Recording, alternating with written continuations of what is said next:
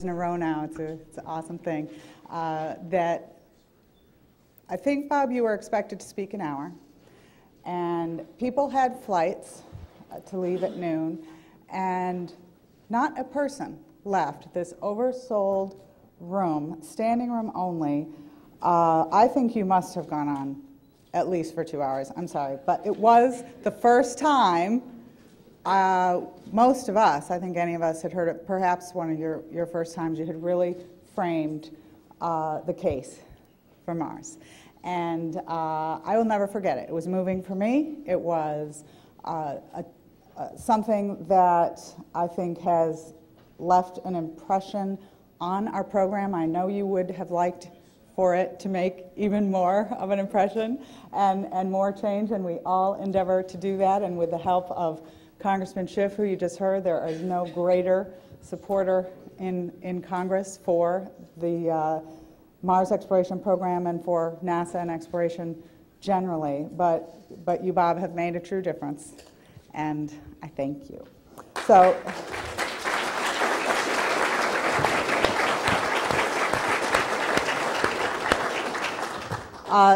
This really is the most exciting thing that we do at NASA, and I want to talk a little bit about why we do it. You're going to hear from a lot of people about what it is we're doing. It's the biggest rover we've landed on Mars, how hard it is. This is something that has never been done. I like to be able to better explain why we do it. We often, in our community, we know ourselves. And so when we have opportunities like this weekend to reach a broader public, I think we owe it to all, and this is something that Bob has contributed to, the why. So to me, I know we had a president not all that long ago who said we do these things not because they're easy, but because they're hard. My take on this is that we do them because we can. So we are an exploring species. We uniquely are the species that explores not only for survival. Of course that's a piece of it, but it is intrinsically human to explore. That is a characteristic not shared. And who are we to say this far and no further when our technology is advanced to the point where we can do it? Can we do it the first time? Well, maybe not.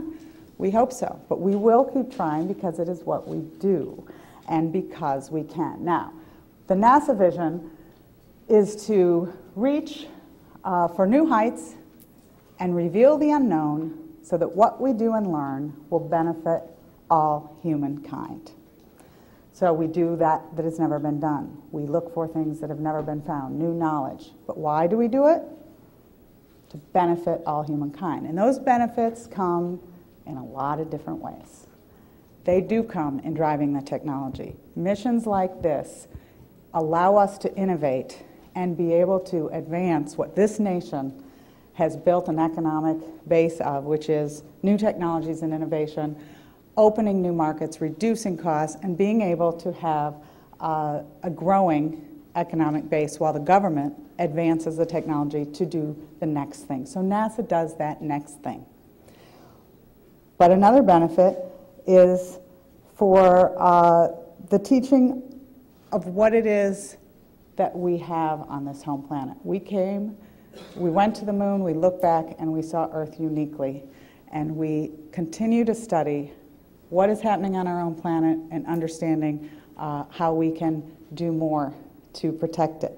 When we go to other planets, we go and understand what has happened on those planets and how that compares to our situation on Earth. And of course, it raises the human spirit. We, young and old alike, look at what we do, and it shows us when we work together toward a common goal just what we can achieve. I was in Japan during the Dragon flight to space station, being in Europe last week as they all prepare for MSL. The public is watching what we do for the first time and recognizing, as it was in the moon landing, that we in the United States lead this effort, but we go for the benefit of all. And how amazing to live in a time and in a country where we are able to lead this effort. One of the people who taught me this was Sally Ride. And being out here and recognizing the importance that she had played in our plan, in our, of course, support for not only Mission to Planet Earth, but Mission from Planet Earth. She's someone who first coined those phrases in the RIDE report. She worked on both accident investigation boards. And for me, most importantly, she was a valued and incredibly active member of the Augustine Committee that gave us the plan to be able to drive technology and innovation, to loosen our grip on things that we've done for 50 years, taking people and things to and from low Earth orbit, so that we could spend our valuable resources on those hard things, on pushing the boundaries further, on doing those things that have never been done before. Sally lended her credibility, her incredible, not only attention to detail, but melding that with her big picture ability, and helped provide a framework for what we're on today. And Sally's first flight was when I was graduated from college, and she was personally, I think, the inspiration for me to first recognize how space could play that critical role in making the world a better place. You know, I grew up in a small town in Michigan. My grandfather was a farmer who was also in the state legislature. And that was a time and a place. The state legislature was about a 3-month-a-year gig, and he did it as a public service to provide better laws for his neighboring farmers. And I was on campaigns before I could walk, in parades for my grandpa, and it just seemed very basic to me that that was something that was a privilege to do, to serve and provide the ability to help as the public makes these decisions through their tax dollars to make the world a better place. So I became a political science and economics major in college, and I moved to Washington, D.C. right after college to try and help make a difference. And Sally's flight was right at that time, and I believe was the first time I really considered that space might have been a part of making the world a better place, and it was an area I could spend time in the future. So I worked for John Glenn first, and that made a big impression on my life. Went to work at the National Space Institute. I see Mark Hopkins here. He's one of the early people who also helped frame for me the very basics of the path that we're on how the government plays a unique exploring role, but it's really the private sector who takes on those investments and innovates and lowers the costs and is able to advance markets so that the government aren't the only ones paying for the entire infrastructure. And when we go to space, it will not just be NASA. So I know it's probably a little ironic for you, Mark, that I end up being at NASA when that is so much of my background. I have often said while I was at the National Space Society that I had a larger role to play there because our goal was to create a spacefaring civilization.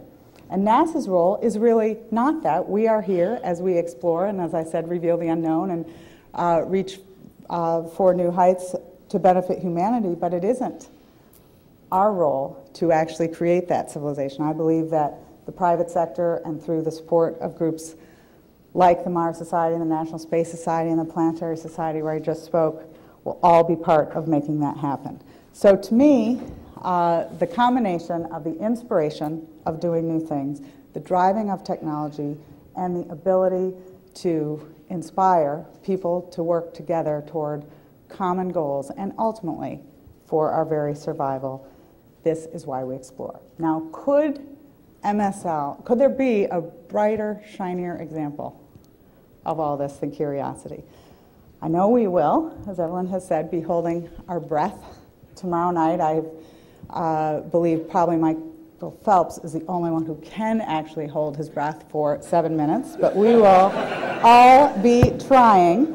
And we recognize the value as Curiosity lands and starts her valuable exploration and science mission, that Curiosity and the many people who worked on it are role models as people like Sally Ride were role models, as people like Bob Zubrin and Mark Hopkins, all of you play such a critical role in the effort.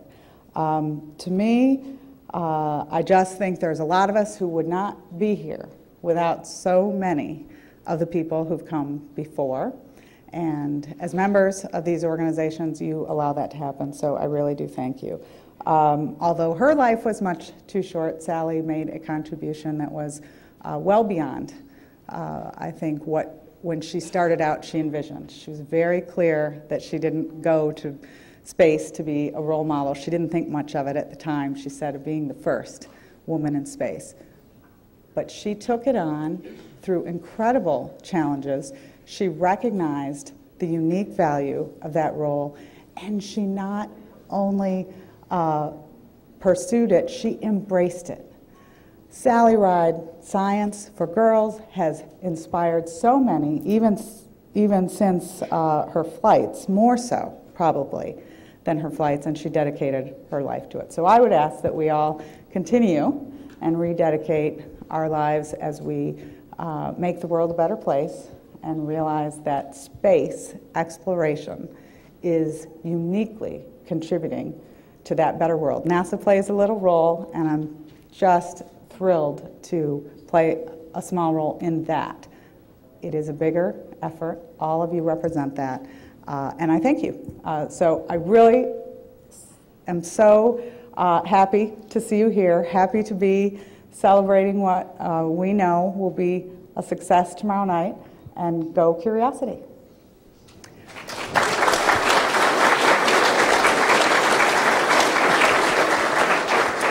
And I'm happy to take questions. Yes, right here. Can you tell me what your thinking will be about the impact of sequestration on NASA? Wow, from the sublime to the day-to-day of my job. Yes, indeed. I joke that if you get a degree in science and engineering, you get to work with astronauts and go to space, and if you get a degree in political science and economics, you get to work with Congress. That is my message to try and promote STEM education.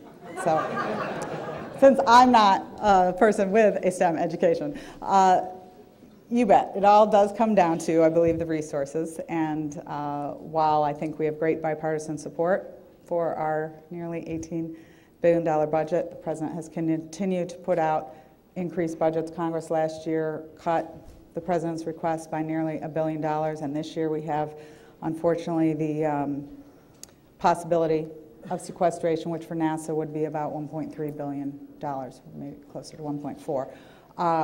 Of course, this will hurt the NASA program.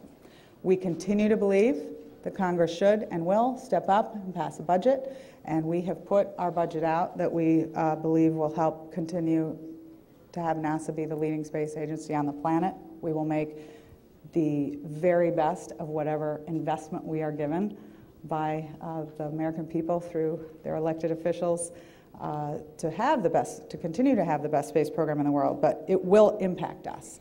We have talked about the goals of our program. We know we need to reduce infrastructure costs. We know we need to reduce operations costs to spend more on the science, the new knowledge. That will get only more difficult. So we of course hope it doesn't come to that, but we cannot overemphasize the impact that it will have. When you have, as we do, such a high percentage of your budget going to infrastructure and operations, things that can't be cut, when you cut that much, it's going to be the really best science that we do, and that is, we hope it won't come to that. Mark. First of all, thank you for leading the charge to do that. And one of the benefits my question is, what can we, the space movement, do to help you personally move forward in that charge? Could you bring me my water? So that's my personal wish. Otherwise, you guys, thank you, Bob, are doing it. You know you are. I mean, you taught me. This is your ability as voters and private citizens to make your wishes known about how you want your tax dollars spent. And uniquely, differently than when I was working at the Space Society, you have a lot of tools now to help communicate well beyond your own individual call or letter to the Hill, right? Social media. You know that we, Mars Curiosity, passed the Olympics yesterday on Twitter. Is everybody aware of that? Before that, I was saying we're the decathlon. This is our decathlon mission, but we're bigger than all of the Olympics. So communicating what it is we're doing, the value of it, how it is that we benefit the American public and the world by doing this, I think cannot be overstated how that will help us. And doing it in a way that I think really represents the very best of this country and reinforces at a time when people are concerned that retiring the shuttle ended the space program. Frankly, any sort of better public understanding that the space program is not only not over, but we are now able to spend those resources in a more valuable way getting the results. Now, the Space Shuttle was an amazing program for 30 years. They built the International Space Station on their last 30 flights, and it is from that vantage point that we are learning to live and work in space that is going to allow us to explore beyond. It's not something that is a simple message, and so often it gets lost, so I think helping to communicate that through all the ways that you have at your disposal would be very helpful. Thanks, Mark. Yes? It seems to me that the single most important mission in any program a group of people could have for humanity as a whole is the mission of settling another planet, becoming a multi-planet species. So who is the person or group of people in charge of determining what NASA's vision is? And how do we convince them to make that the #1 priority? I personally, as I talked a bit about, am a settlement person as well, obviously growing up in the Space Society and for 14 years, and creation of a spacefaring civilization is about that. But it truly, NASA's piece, I think, is, again, driving those technologies and making that possible, not actually doing the settling. So I know that Bob's program isn't 100% NASA either, but focusing our mission on that more fully would really be the job of the political leadership, the president as well as the elected members of Congress. We have the NASA Space Act, which does not say settlement is our #1 goal. It talks about welfare of humanity, advancing technology, and expanding sort of the economic sphere of humanity into space. But you could start there. You could try to get the NASA Space Act rewritten to focus on settlement. It's a legislative act. And you could get the National Space Policy, whose goal is also not space settlement, but driving, again, fairly aligned, I would say, with the Space Act, the technologies, the science, and ultimately the human ability to live and work in space for longer and longer periods of time.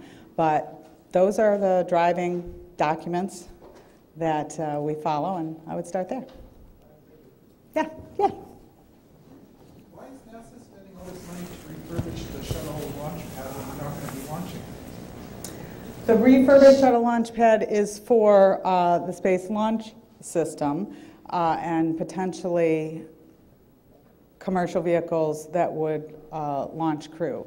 The multi-purpose launch pad was started for Ares. They are not for shuttles, and they are to provide the capability to launch future vehicles, part of 21st century ground ops that we hope will, again, allow us to not only reduce the cost of low Earth orbit transportation, but have vehicles that will take us, again, on exploration missions farther. So that's what they're for. Yes? What payloads other than Orion are you planning to utilize in this As far as I know, Orion is the mission of SLS. They've been developed together. They're integrated. Those missions will continue to expand, first with test flights in 2014 and 17, and first with crew in 21. I know we are very open to other payloads, if science payloads come along, if military payloads come along. I am not aware of plans for those. And of course, it's a difficult thing when you have people who, it's a fairly long ways away to be able to count on the capability. But I think over the next couple of years, that capability could easily drive more science payloads. Yes?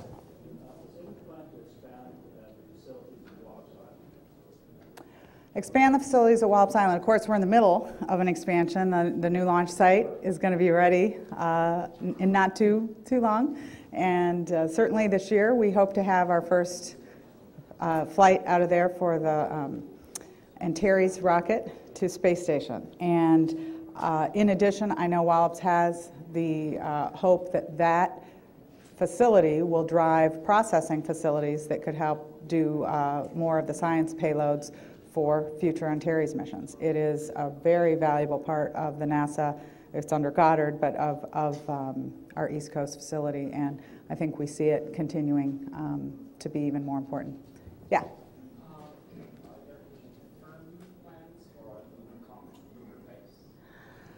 Firm plans for lunar base. I will tell you that I believe our lunar base plans are as firm as they have ever been. So, you know, just saying it doesn't make it so. And you all know that better than anybody. And so the fact that we said we were building a lunar base, it turns out, you know, I got to NASA four years ago. We were going to retire the shuttle in 2010. We were going to maybe have a launch vehicle in around 2017, but we would have retired the space station in 2016, so there wasn't anywhere for it to go. And we needed the money of retiring the space station to even start building a heavy lift vehicle. And that would have started after station was in the Pacific, being 2016, with the first lunar plans in 2028, but no budget to ever build a lander. So that wasn't really a plan we could take to the president and recommend, right? House of cards. So getting our house in order, and again, reducing the cost, being able to tap the private sector so that we can go further. Lunar base, to me, is certainly going to happen. I did a top 10 list at ISDC a couple months ago, and I said, you know, we're going to name it Newtown, with a nod to our good friend Newt Gingrich, who I was on the board of the L5 Society, a strong supporter, and he's not wrong. A lunar base is absolutely something, as we develop space, that will be important. But NASA, we see our role as driving the technology, and our goal now is Mars. And when you're driving the technologies to go to Mars, you need to be able to have astronauts in space for long distances. Therefore, the president announced the asteroid mission in 2025 as a way to drive the technologies of long-duration spaceflight and to, again, get us farther than we've ever been before. That doesn't mean there won't be lunar missions, lunar bases, as we talk with our international partners. There's a lot of interest in doing that, and I believe what we really are focused on is a capability-driven budget that will reduce the cost to allow us, within our political system, for a president to make a decision to go within their time frame of when they can make it happen. As we lower the costs and have these capabilities available, a president can decide, is it the moon? Is it an asteroid? Is it Mars? Well, here's the thing. We go for geopolitical purposes. This is the government spending taxpayer money. Again, there's going to be lots of reasons to go, and I believe the private sector will advance this ultimately for permanence. But the government's role is driven in our budgets by geopolitical purposes in human spaceflight. We didn't go to the moon for science. We didn't go to the moon to settle space. We went to beat the Russians. So will there be a time when there is a geopolitical purpose to go back to the moon? Or maybe to go to an asteroid if we learn that that's going to be critical to our survival, or to go to Mars. We can be a carrot or a stick. I could see us playing a role either way. People ask me about these issues. I say, it's above my pay grade. NASA doesn't decide on the geopolitical situation and the mission. We're there. And we want to be available for us to advance exploration missions with partners so that we can ultimately settle space. But I know that the major budgets that will be necessary are not driven just by science. So, of course, a lunar base will be part of our expansion, but I think it's very difficult to say now what it is that will look like and drive.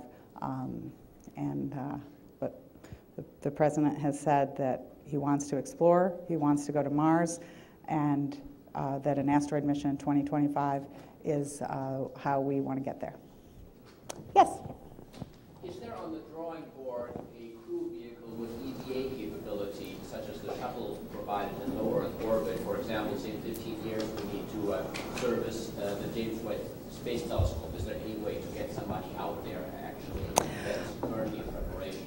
Lots of people have talked about evolving that with either Orion or commercial vehicles, and I believe that capability will exist. The plans are not firm now. We hope Webb will not need servicing, and it is not, of course, being planned to be serviced, but we recognize the value that has provided as we also advance robotic servicing capabilities. So again, the ability to do this with the private sector allows us maybe to be a little more nimble, as there are purposes and markets that would require that. I know that servicing satellites is something a lot of private sector folks have an interest in. We've done some demo flights on station with it. Again, that's our role, sort of demo it, do the technology, and you can imagine even offering up a satellite that the government owns for such demonstration purposes, and ultimately having the ability to do it when it's necessary. Thank you. Yeah. Oh, you're done? Okay. Thank you, everyone. Go Curiosity. All the members speaking on this.